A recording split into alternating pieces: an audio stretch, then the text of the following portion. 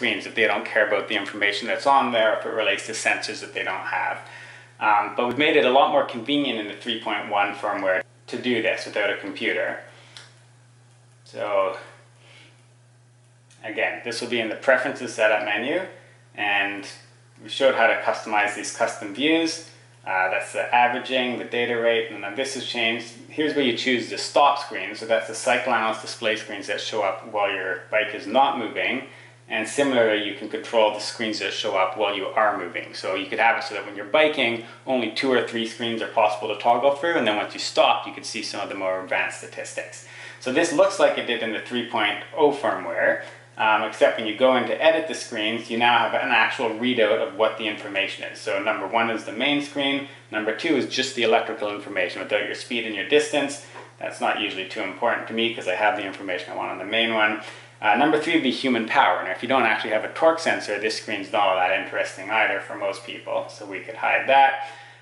This is your energy mileage, your watt hours per kilometer. I find that's always the most useful screen to have present. This is human statistics. Again, as for a bike without a torque sensor, the average cadence, average human power, peak human power, none of that's all that interesting, so you would hide it.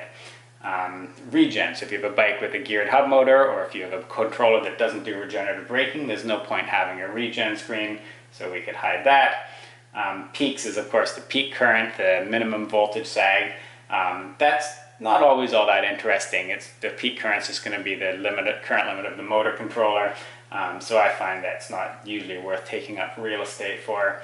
Speed statistics I always like to have, so your average and maximum speed information, and the temperature stats. When you have a motor with a temperature sensor, that's nice to see. If you don't have a temperature sensor, there's no point at all having that screen visible. The odometer is of course the lifetime statistics. Often you don't really care to see this when you're moving, but when the bike is stopped, it's nice to have an odometer readout. The battery statistics, same kind of deal. It's not necessarily that fun or interesting to scroll through that while you're on the bike, so you might have that only show up on the stop screens, but have it hidden from the moving display screens. And then diagnostic screen, that's the throttle input, throttle output voltage. That's very interesting while you're riding, but when the bike is stopped, it's often not that relevant to see. So I might hide this from the stop display screen. So now this here shows which screens I have. I've enabled the first screen, the fourth screen, the 8th, 10th, and 11th.